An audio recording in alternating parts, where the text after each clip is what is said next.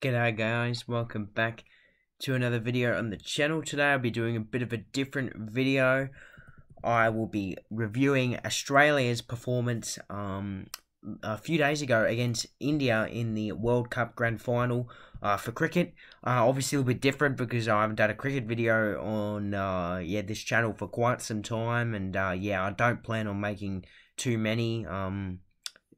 This will be like often if you see a cricket video, they're going to be rare and pretty one of a kind and unique. But let's just basically go over and discuss what occurred a few nights ago. Obviously straight away I'll start off with it was an amazing win, an amazing tournament. From where we were at the start of the tournament to now, I don't think anyone was predicting that we would, win the tournament, and the fact that we were massive underdogs as well was even better.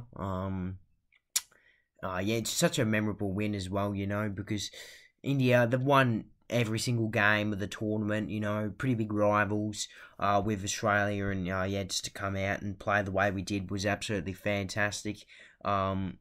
We had so many different great batters over the whole tournament, but the fact that Travis Head was able to get going for the grand final was really, really good. His innings certainly did win us the game, and Paddy Cummins' leadership coming into the game, he pretty much already knew that he was going to pick to bowl first. We're going to have a chase, with the dew coming on later on in the innings was always going to, possibly help out the team batting second. It was pretty good. Obviously, started off with getting Shubman Gill out. He's always a pretty dangerous player, but getting him out cheaply for 4 off just 7 balls was absolutely humongous. And Mitchell Starc bowled really, really well.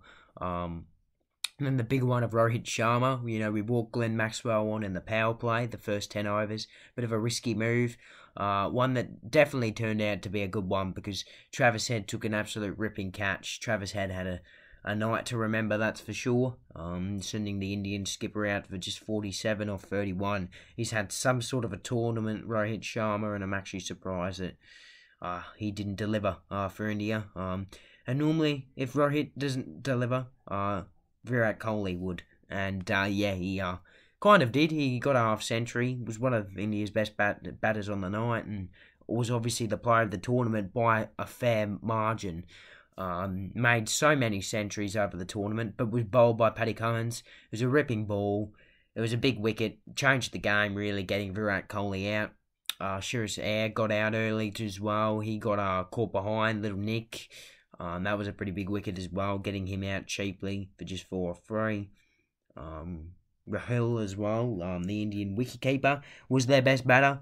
He made 66, and he looked like the key to the innings. And when he went out, thanks to Mitchell Starc, that certainly did, probably cement the Aussies as the favourites heading into the second innings. And then all their all-rounders, Jadeja, Yadav, Shami, Bumrah, they all went out for quite cheaply. Yadav made 18. He was somewhat decent. Couldn't quite get going though. And those wickets all fell to like Hazelwood, Starc and Zampa, as you'd expect. We got a run out of Kuldeep Yadav for 10 off 18. And Mohammad Siraji was the only player not out for India. Obviously Mitchell Starc took our most wickets, but in my opinion, Paddy Cummins was probably the best out of the bowling innings. Took 2 for 34. Mitchell Starc got 3 for 55. Hazelwood 2 for 60. Glenn Maxwell got 1 for 35. Zampa got 1 for 44. And we bowled 2 overs of both Head and Marsh, and they went for 4 and 5 respectively. Now into our batting innings. This was definitely going to be, the point of the game where, Australia would win if we got, our batting right. And we haven't really been able to consistently bat throughout the tournament. Obviously India are a much better batting team than us, or certainly in Oddie cricket. So it was always going to be difficult. But, we managed to get it done thanks to Travis Head. If we didn't have Travis Head's massive century and partnership with Marnus Labuschagne, then I don't think we would have won, because Davey Warner, you know, he didn't quite get going, and didn't really in the other final as well. He was dismissed quite cheaply for just 7. Mitchell Marsh made 15 from 15, which was unfortunate. Couldn't quite do what he did in the semi-final against South Africa.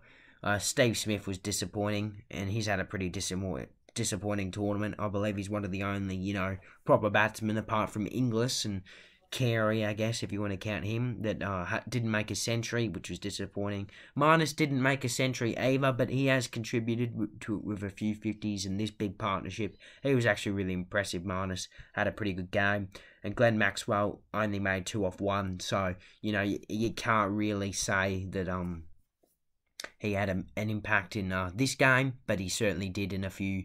That game against Afghanistan was absolutely fantastic. I would have loved to make a video on that, but didn't get time that week due to homework and all that sort of stuff. You know how it is. Yeah, we had a few, you know, standout games in the tournament, that's for sure. Obviously, we lost our first 2 to India and South Africa, the 2 teams who we played in the finals, and then we went on that massive winning spree. We won our last 8 heading into the finals, or 7, or whatever it was, and then we won both finals as well, obviously. Yeah, what a memorable final it was. Absolutely fantastic. Doesn't get much better, does it, from an Australian point of view? Yeah, you know, certainly a lot of confidence heading into our T20 series coming up in a few days against India. Now, obviously, this is like going to be a once-off really video for cricket. Really, I'm not really making any cricket videos. Yeah, certainly had to make one for this massive achievement. It was really, really impressive. Yeah, we're all pretty happy with the result. Yeah, definitely a few games that definitely stood out for this tournament. The Afghanistan one was probably my favourite. I feel like most people would have liked that one. The New Zealand game was really good just because it was so close, you know. The England game was also very memorable because, you know, it always is when you play England. And of course, both finals. Both really, really enjoyable.